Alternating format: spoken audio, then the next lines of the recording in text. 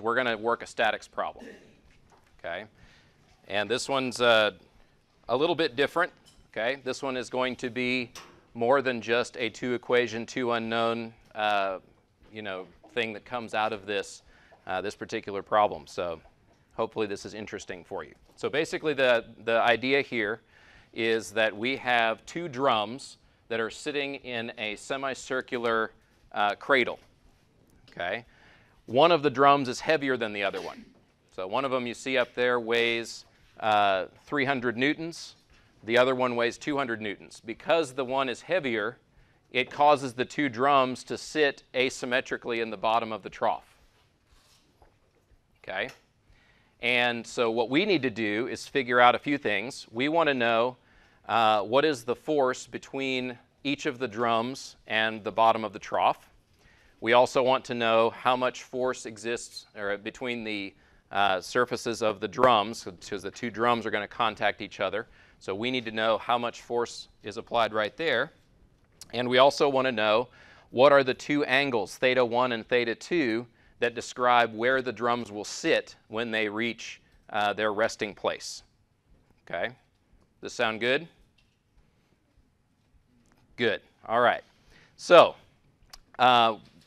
this one's a little bit different. So normally when I ask the question, what would you like to do first? What's your answer normally? Free body diagrams. Good job. You guys are paying attention. And usually that's a good place to start. And honestly, that could be a place we could start with this one. But there might be one thing we could do that's a little bit better than that even at the very beginning of this problem. And it's to try to establish certain geometry. Okay? So that's the first thing that I want to do with this is take this figure. Okay? I'm going to take it and I'm going to copy it over here and do something a little different with it. First of all, I'm going to blow it up a little bit larger than it was. And then I'm going to get rid of some of this stuff that's going to be distracting. And let me draw a couple of triangles on here that will help us to establish certain variables that we might need. Okay? So first of all, let me draw the center of each of these two drums. So this is the center of this drum, and this is the center of this drum. Okay? So my first question is, how far is it from the center of the drum to the point of contact of each of the drums? 30 centimeters. How do you know that? Okay. Yeah, you know the diameter of the drums, each of the drums is 60 centimeters, so you know that the radius of the drums have to be 30 centimeters. So I'll put that on here. These are 30 centimeters.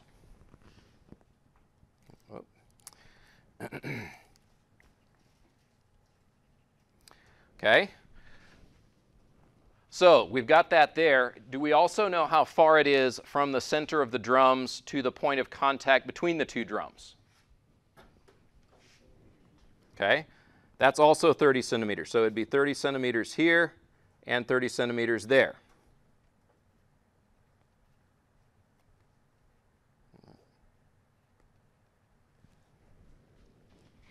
All right. We're getting somewhere. Next thing I want to say is, do we know how far it is from the center to each of those points? Okay. You know that it's 80 centimeters because this is it's got a circular profile to it that has a radius of 80 centimeters. You know it's 80 centimeters from the center of that circular little ditch that these are sitting in out to the surface, right?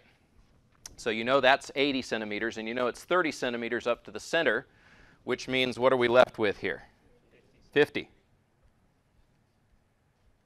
Right? And then up here we also have 50 centimeters. Okay? Now let me do one other thing. Let me draw a line right there to the point of contact between the two drums. All right? And the reason I want to do that is I actually want to establish another variable here. And this variable is basically how far has the center of these two drums shifted a little bit, right? So to do that, let me kind of establish that this is the direction of gravity, right? And then this is the direction of from the center of this thing to where the, to where the gravity would act. So it's from the position of gravity to the center of this thing. And I'm just going to give that a variable of theta. Is that fair enough? Because one of them's heavier, it's going to shift the two over a little bit. All right. Here's the next thing I want to do. We actually know something about this triangle right here. Okay. For one, it's a right triangle, right? Because it has a 90-degree angle right here. Okay. It's a right triangle, and we know the length of two of the sides, right? One of the sides being not so much a side, but the hypotenuse. Okay. So knowing those two pieces of information, let's do another thing here and establish a variable right here. I'm going to call it alpha. Can I find what alpha is? Okay, what is alpha?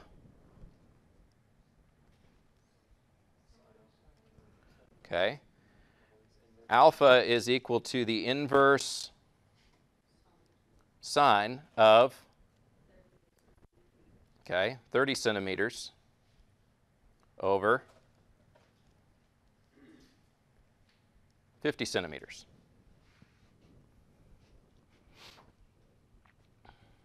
All right. So far, so good? We'll kind of leave that alone for just a second, but this might give us some ways that we can talk about our free body diagrams that we now want to draw. Okay? So, moving on to, this is sort of a geometry diagram, so I'll put that up here. This is the geometry diagram. What we want to do is move on to the free body diagrams. And I'm going to start with the drum that's over on the left.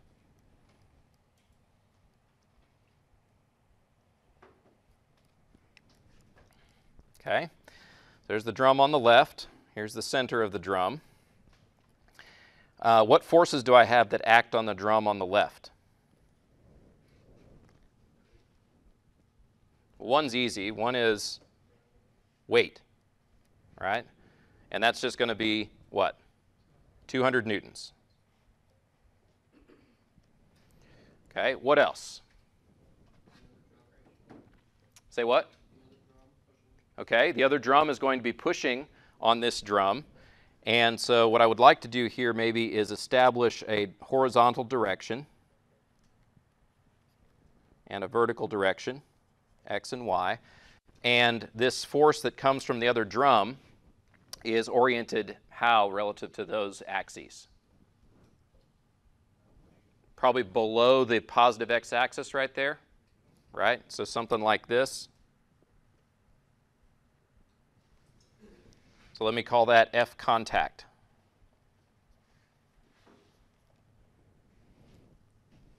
Okay. Do I know anything more about F contact? Okay. Do I know that it's 300 newtons? Okay. Do I know anything about its direction? I don't have an actual number yet, but do I have something on my figure that would give me a hint as to that direction? Okay. Let me ask this question. What if the two drums were the same weight? How would they sit? Evenly. And if they sat evenly, what would theta be? Theta would be 0. And if theta was 0, what direction would you expect, in that condition where they're both the same weight, what direction would you say F contact would be acting? Yeah, straight horizontally in the negative x direction, right? So that gives us a little bit of a clue. Let's try to take it to another extreme. What if the right drum was super heavy relative to the left drum, and it made it to where, theta became very large, like started approaching even 90 degrees maybe? Okay, what would that do to the direction of F contact? Okay? The left drum would get higher and higher, and F contact would start being more and more underneath the bottom of it, right? So what that tells us is that we should probably go ahead and say that this is the angle theta. Because we sort of have mentally processed two different possibilities. We could do that more formally and actually worked on some specific geometry there, but you can trust me, that's going to be theta. Okay, and whatever direction you think about that, it's going to make sense that that would be theta. All right, what next? Okay, there's going to be another force from what? The cradle, right? Where it touches the cradle, there's another force that comes up from the bottom there where it touches the cradle. Okay, and let me just call that, I'll just call that F sub 1. Do I know anything about the direction of F sub 1? Yeah, so I know I've already established a variable for the direction of F1, and it's theta 1.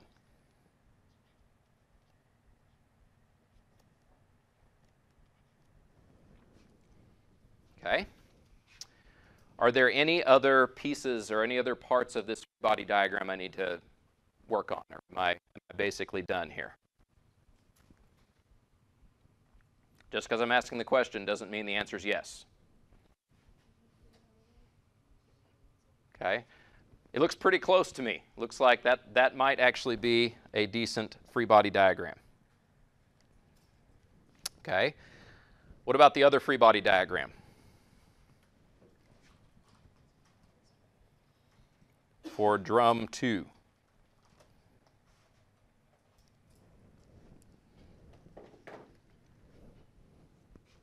What you think? Okay, we know its weight. Okay, that kind of used the last one as a model, right? We know that its weight is going to act downward, and it's going to be 300 newtons.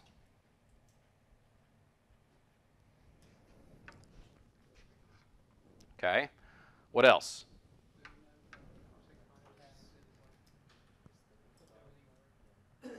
All right, so there's a force of contact from the other drum. We've already established that force of contact. This is a good application, actually, of Newton's third law.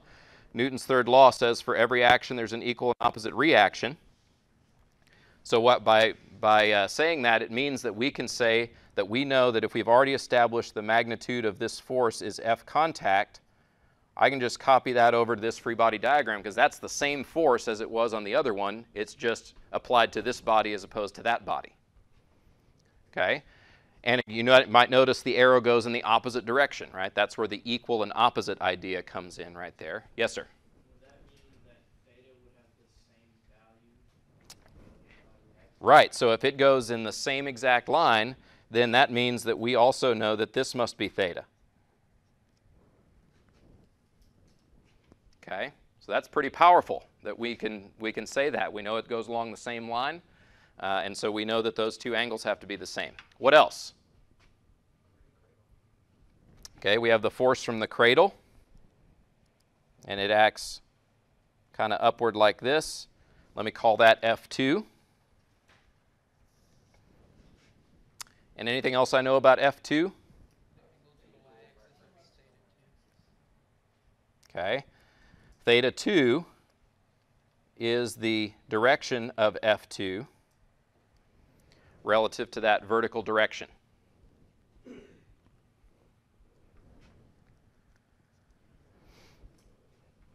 All right. We good? So we've actually basically got the problem solved at this point. You might not believe me, but we've basically got the problem solved at this point. Okay? So what I'm going to do is I'm going to show you one of the powerful things about Mathcad. All right? And I'm going to take this problem and move into Mathcad. Let me do that. I'm going to take a couple of pieces, actually, of this. First thing I'll do is grab these free body diagrams. And I'll drop those in here.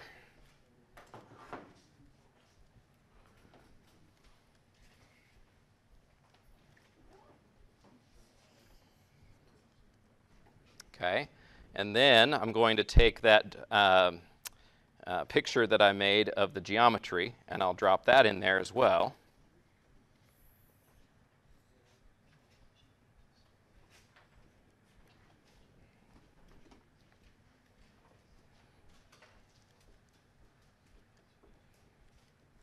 All right. Now, let me flip this around.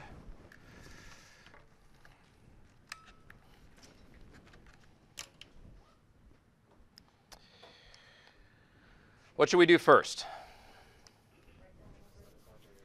Okay. Yeah, it's nice. I always like to write down my givens first, you know, kind of the parameters of the problem. So let me call the weight of drum number 1. Let's call that just W1, and we'll call that 200 newtons. W2 is 300 newtons. Okay. What else do we know? Let me call capital R 80 centimeters. All right. And then let me call the diameter of the drum, I'll call that lowercase d, and it'll be 60 centimeters. Okay. And so let me put another one in here that's lowercase r. What is lowercase r? It'll be 30 centimeters, which we can calculate with lowercase d divided by 2, right? So let me, from that, I'll say that r, lowercase r, is just equal to 30 centimeters. Okay. Okay, what else? What else could we do sort of right away here at the beginning? I wrote down a brief calculation on the last one that allowed me to find this angle alpha, okay, based on the givens. So why don't I repeat that here? Alpha is what? Arc sine. Okay. Now 30 is just lowercase r. And what is, it said I had 30 over 50 there, right? What's 50 if I'm going to do it in terms of my variables I've defined? Capital R minus lowercase r.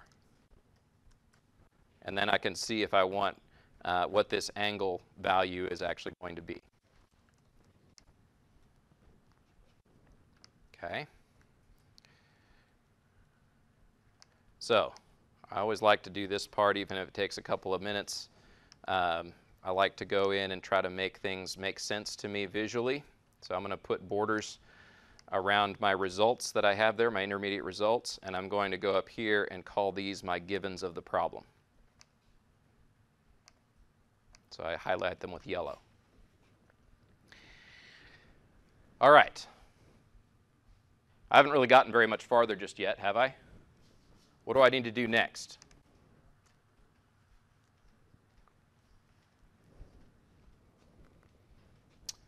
Okay, what I'm about to do is use a solve block. All right, a solve block, you might remember from last time, is a way that you can solve multiple equations at the same time. And so what I need to do is go in here and define all of the variables that I would like to find. Okay, and go ahead and put them in with initial guesses. Let me do that like right up here. What are some things I'm trying to find? Okay, contact force. Oops. All right. I don't necessarily need to guess how much that contact force is going to be. So I'll just guess it's going to be 1 Newton. What else? Okay. Someone says force 1. What about force 2? Okay, we need to know that one as well, so I'm going to enter all these initial guesses. What else? Theta 1 and theta 2. We don't know those either. Okay, what should I put in for theta 1, you think? What would be a good initial guess? You could put in 90 degrees. I'll tell you this. what I expect to happen here is that neither theta 1 nor theta 2 is going to be super far off of alpha, right? So why don't I just put in here alpha?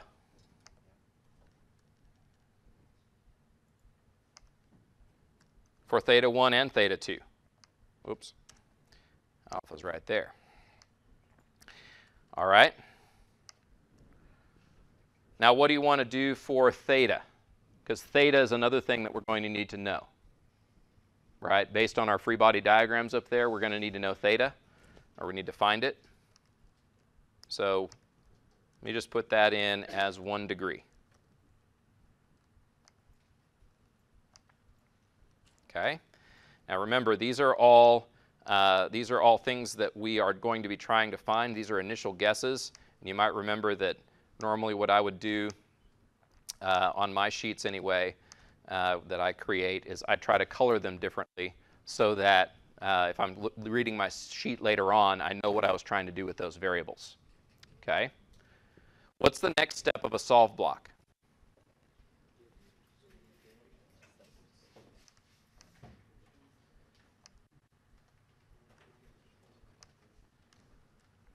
Try to get everything on here to where we can see it all. Next step of a solve block is what? Right, Given. And make sure you don't turn it into a text region. You want it to stay a math region. Then what? Okay. We probably want to do next is do our equilibrium equations. Now here's the thing. We have 2 bodies here. So that means we can do x and y equilibrium equations for each body. All right? So we'll start with the body on the left over there, drum 1. Okay? And we'll start in the x direction for drum 1. Okay? So let's find our x forces for that one. What do we have?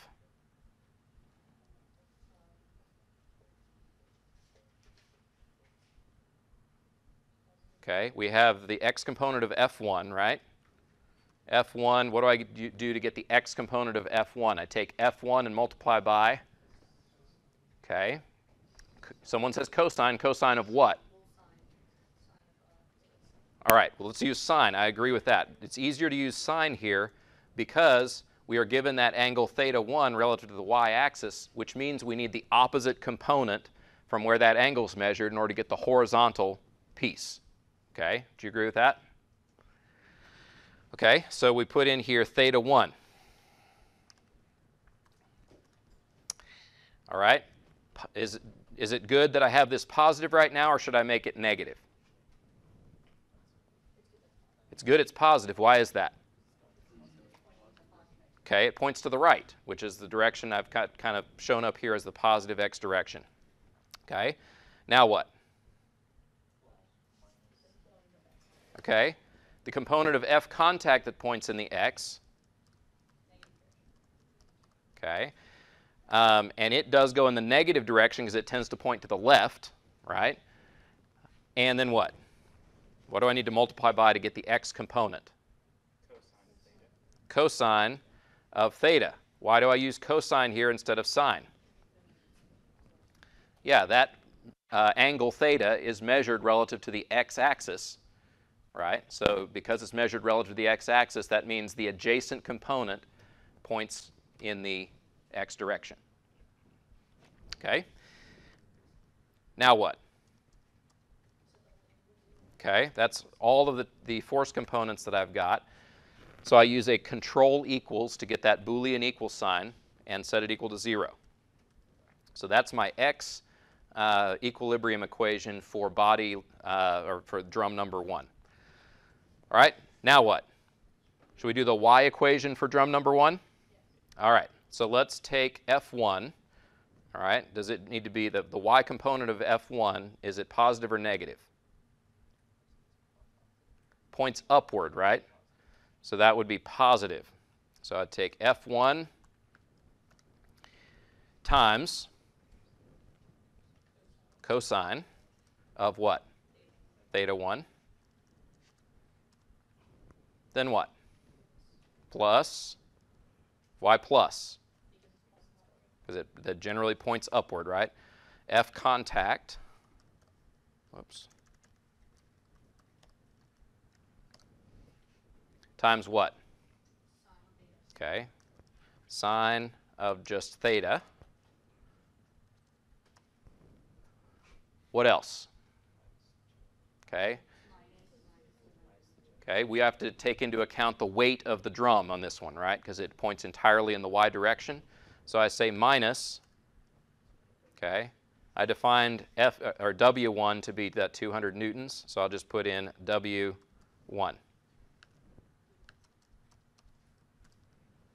Again, control equals gives you the Boolean equals sign for this. Okay, so those are my two equations that I have for the body that's on the left, drum number 1. Now what? Okay, let's do something similar for the body that's on the right. We'll start with F2. Okay, F2 points to the left or to the right as far as its x component? To the left, so I'm going to say minus F2 times what? Sine of theta 2. And why am I using sine there? Okay, yeah, I need the opposite component to where theta 2 is measured in order to get the horizontal component of F2. All right, then what? Plus F contact times, okay, the cosine of just theta. Anything else for that drum?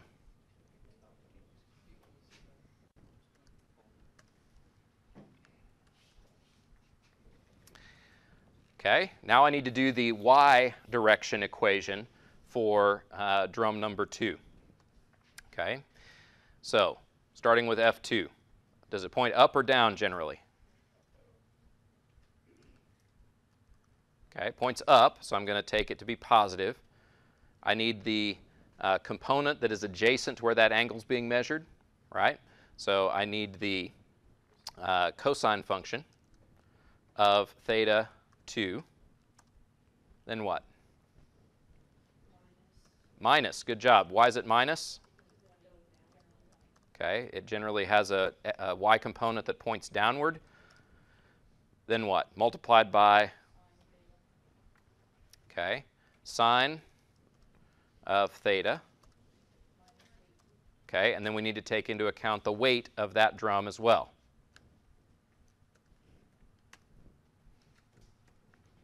Now here's the thing. Right now we have 4 equations. How many variables are we trying to solve for? Okay, those are the things in the blue right there. I've got 6 items that I'm trying to solve for. Am I good yet? Okay, what do I need to do? There's a couple more pieces of information I can add. Let me ask this. Do I have a relationship that I can establish between theta 1, theta 2, theta, and alpha?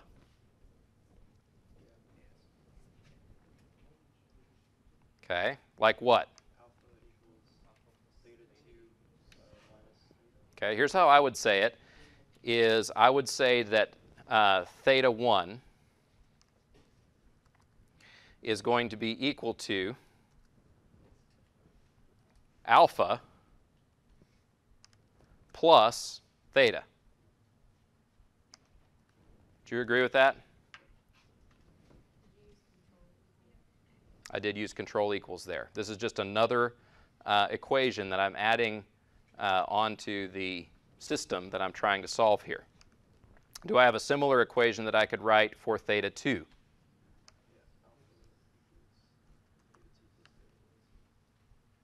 Okay, theta 2 is equal to alpha minus theta.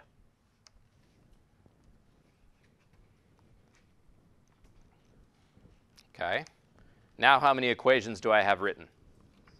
6, and I have 6 things I'm trying to find. Okay, which means what? I at least have a hope of solving it, right? Doesn't mean I can necessarily solve it, but at least I have a chance. Okay, so I'm going to go up here and put in, what do you think?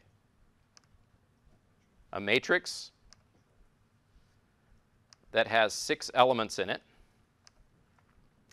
Which 6 things am I trying to find? F1, F2, F contact, theta 1, theta 2, and of course just theta. I'm going to use the assignment operator here. Type the word find with open a parenthesis so that I use the find function here.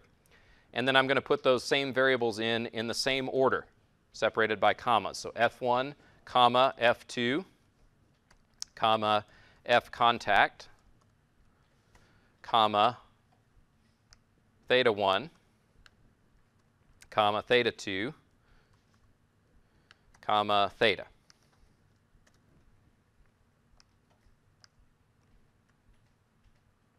Okay. I'll tell you what, you can do some cool things here too. You can say send to the back, which is supposed to work. Let me try that again. There we go. And that way, if it sits on top of other equations that you don't want it to cover up, you can make it not. All right. So now, supposedly, we have answers stored into all of these variables. Let's see what it says. F1 says it's 247.234 newtons. What's F2? Okay, 370.851 newtons. Okay. What's theta 1?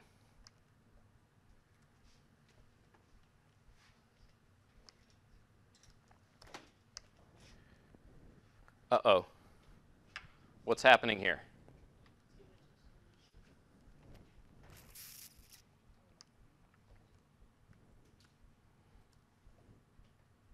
This is actually very instructive. What do you think's going on?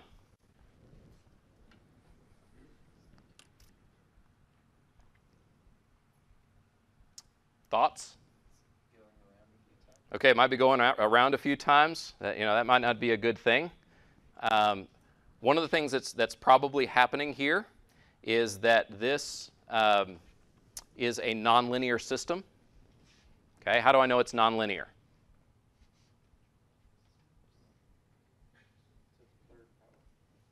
Okay, I know it's not linear because I have variables in here that basically I have a variable times another variable, each of which I'm trying to solve for. Right? Anytime you have those two things like that are, one variable times another variable, that means it's going to be a nonlinear system. Okay? So that means it really matters up here what I use as my initial guesses. What do you think some things are that I could do that might make this better? What if I use better initial guesses? What if I go up here and say, for F1, let me take the initial guess for F1 to be W1. What about F2?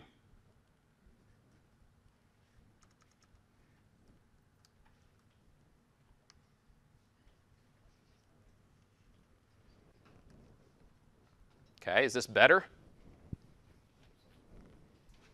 What if I take theta and say I'm expecting that to move a little bit more? Okay, and actually it's good now. All right, I kind of fixed it. I didn't identify the exact moment that got fixed, but my point with it is you can see here a point that I made here in class the other day. One of the points that I made was it matters what your initial guesses are if what? If your equations are nonlinear. Okay, you can influence the answers that come out with your initial guesses if your equations are nonlinear. All right. Why do you think that is? Okay. Yeah. Basically, if you think about each of these equations graphically, they are no longer like a set of lines that you're trying to intersect all with one another and find these points where they intersect. Right? Instead, they're like curves. So there could be multiple places where they begin to intersect. And so it's very important for us here to to come up with good initial guesses. All right, let me go ahead and put in some of these other values here. Let me put in theta 2. This is going to be degrees. Okay, and then put in F contact,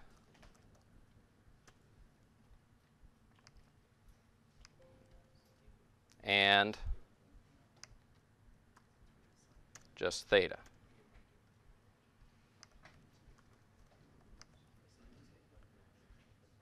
Any questions at this point?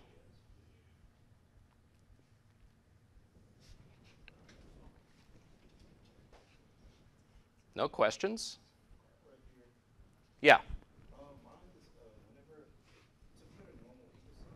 Yep.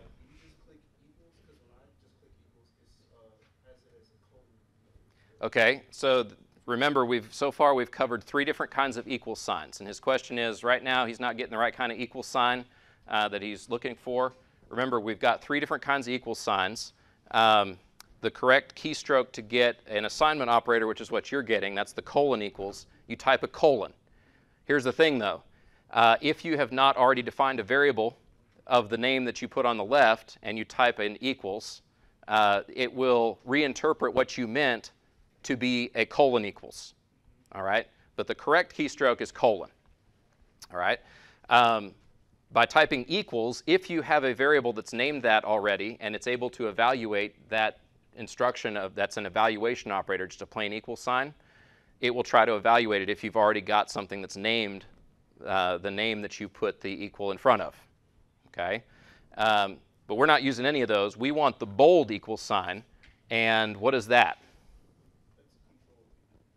Okay, the bold equal sign, you type control, hold control down, and type equals. Okay, and that's how you get that. Yes, sir? How slightly? He says his numbers are a little different than mine. How slightly are they off, do you think?